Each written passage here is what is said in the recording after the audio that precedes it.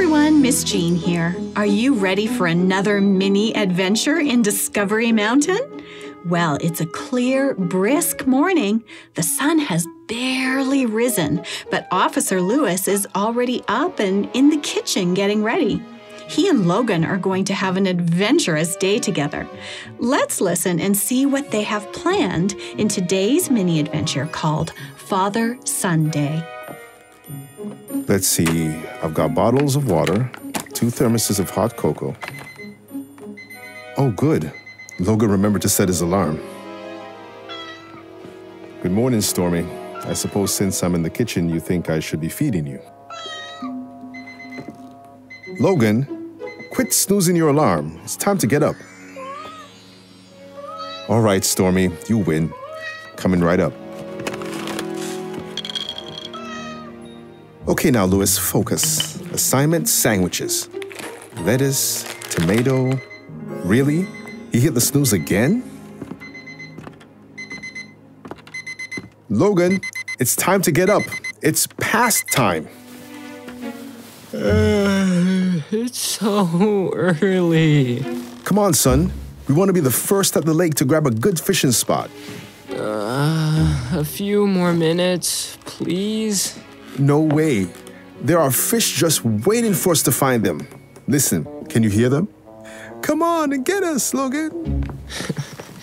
All right. Now hurry, get ready, and remember your coat. There's still snow on the ground where we're going. Okay, Dad. 4.5 minutes later, Logan was all ready and was helping his dad load their fishing gear into the car. He shivered in the crisp morning air. I didn't think it was gonna be this cold today. I was expecting a nice sunny day. Oh, it'll warm up. But right now, the sun is barely peeking up over the trees. And it'll be even colder up at the lake, won't it? Will the fish be too cold to bite? No way. Come on, let's hit the road. Go faster, Dad. We want to be the first ones at the lake. Don't worry. We haven't seen any of the cars yet. And I can't speed. Even on your day off, you're still Officer Lewis. Yes, sir. Dad, wait! Slow down! But you just told me not to slow down. Look up ahead. What's that in the road? Oh, it looks like a fox. We wouldn't want to hit such a beautiful creature, would we? It's just trotting down the middle of the road. It must not see us. I think I'll pull ahead a little. Once we get closer to him, I'm sure he'll get off the road. And then we can get back up to speed. I don't think it's working. Well, I don't dare get any closer. He didn't even look back when we came up behind him. It's like he doesn't even care that we're here.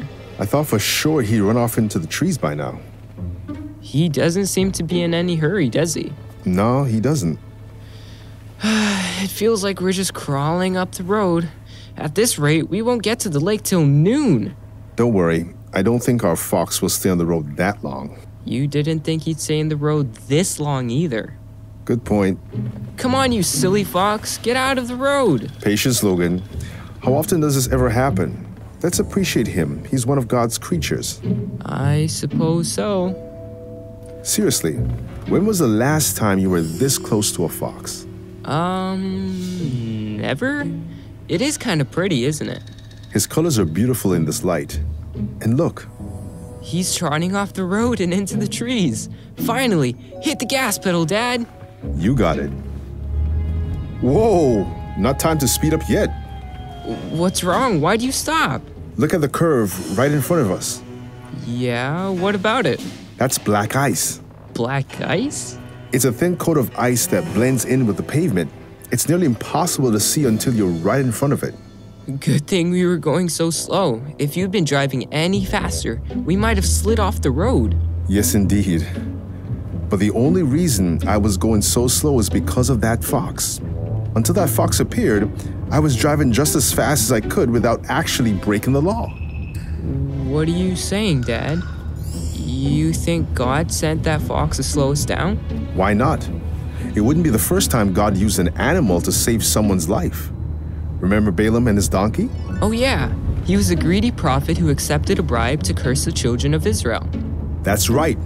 Balaam was in a hurry to go pronounce a curse on Israel and to collect the king of Moab's reward. But the donkey he was riding refused to budge, and Balaam got so angry he started hitting the poor animal. And what happened then? The donkey talked. She asked Balaam why he was hitting her, and Balaam was so angry he didn't stop to wonder how a donkey could talk. Instead, he actually answered her. That's right. The donkey was trying to save Balaam's life. Balaam couldn't see the angel in the road ahead of him, an angel holding a sword, but the donkey could. That's why she refused to move. After God opened Balaam's eyes, Balaam was sorry, and he blessed the Israelites instead of cursing them. We were kind of angry with that fox, or at least we were pretty annoyed. But he might have been trying to save us all along. Why are you pulling over? Because as anxious as we are to start fishing, there's something we need to do first. What's that? Let's pray, Logan.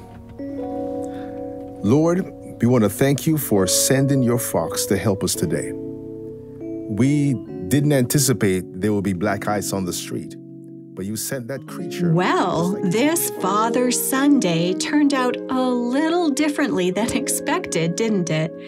Do you think God sent the fox to trot down the middle of the road so that Officer Lewis would have to slow down?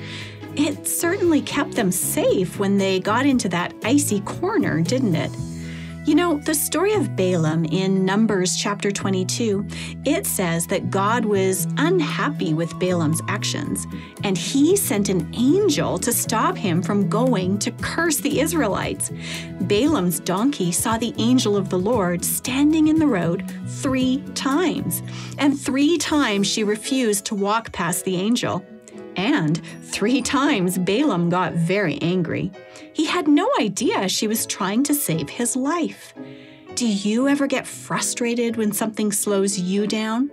Well, the next time it happens, instead of getting angry or frustrated, think of Balaam. Or think of the fox on the road in front of Officer Lewis and Logan. It's just possible that God might be slowing you down for a reason too. I'm Miss Jean, and you've been listening to a mini adventure in Discovery Mountain, where the air is clear enough to hear your imagination, and where every day is an exercise in faith. Visit us at discoverymountain.com to send us a message and listen to full episodes on demand. Discovery Mountain is a production of The Voice of Prophecy. Father Sunday was written by Janice Nelson and was supervised by Director Doug's very own cat and editing companion, Allie.